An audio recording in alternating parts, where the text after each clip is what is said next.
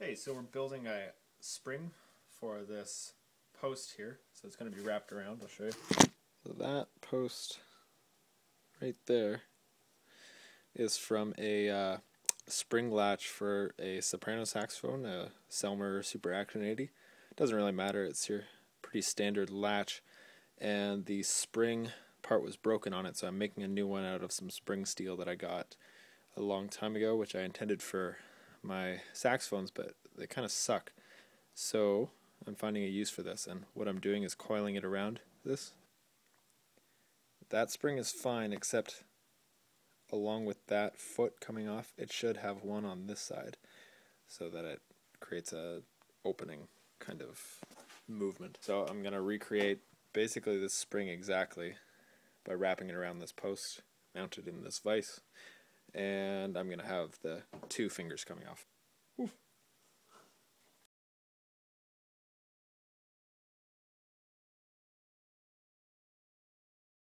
Okay, so this is a bit of a learning process, but as you can see, I've already gotten a few turns on this.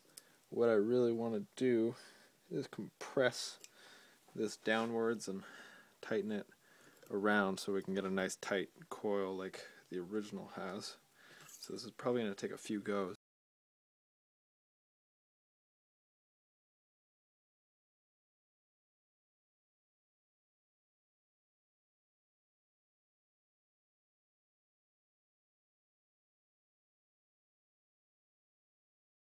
So I think what I'm going to do is use these channel locks to pinch my way around. It's going to be a little slow, which is not fun, but this is the best way I know how to do it at the moment.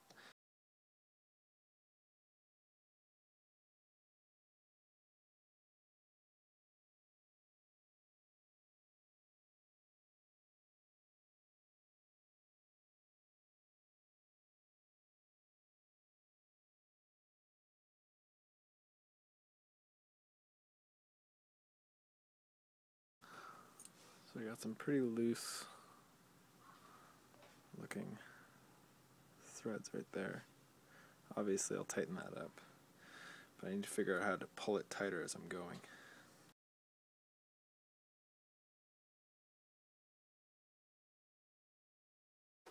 Okay, so I've been trying to straighten out this spring for a bit. I'm going to do that later, but I've decided that using these two sets of needle nose is a good method. It just takes a lot of tension just to keep that tight, and it keeps springing back, so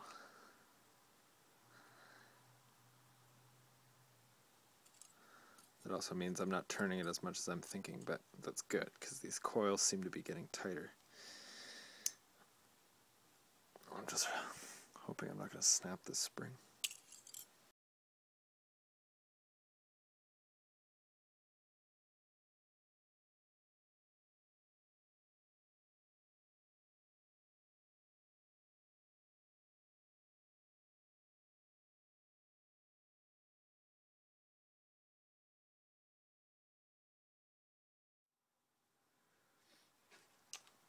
A drill could also potentially be a good way of doing this.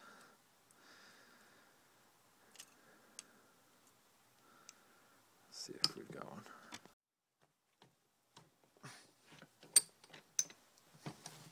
Okay, here is this idea. I'm going to get glasses on because this is going to whip me in the face.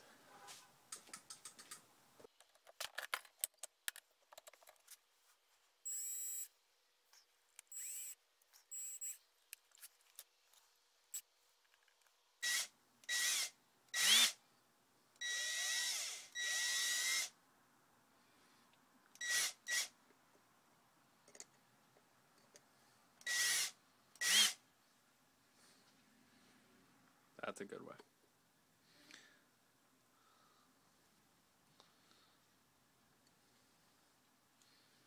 Okay, I'm going to get out of the way of this. Hopefully not have my hands killed. Excellent.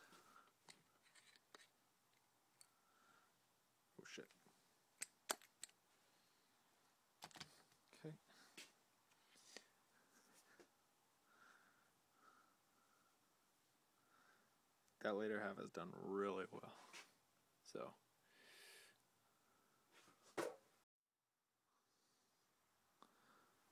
So the side closest to my fingers, done a lot more tightly. That's nice. Okay. Okay, so here's the thing. I only need a very small foot to be coming through there, which I have.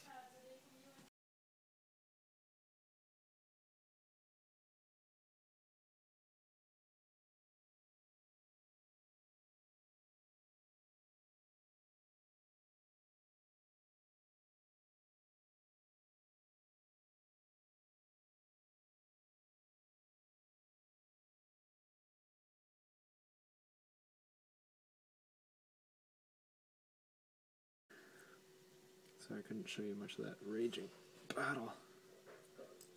So, very nice. So, what I've got to do, I got to cut off the excess. Basically, just screw it back on.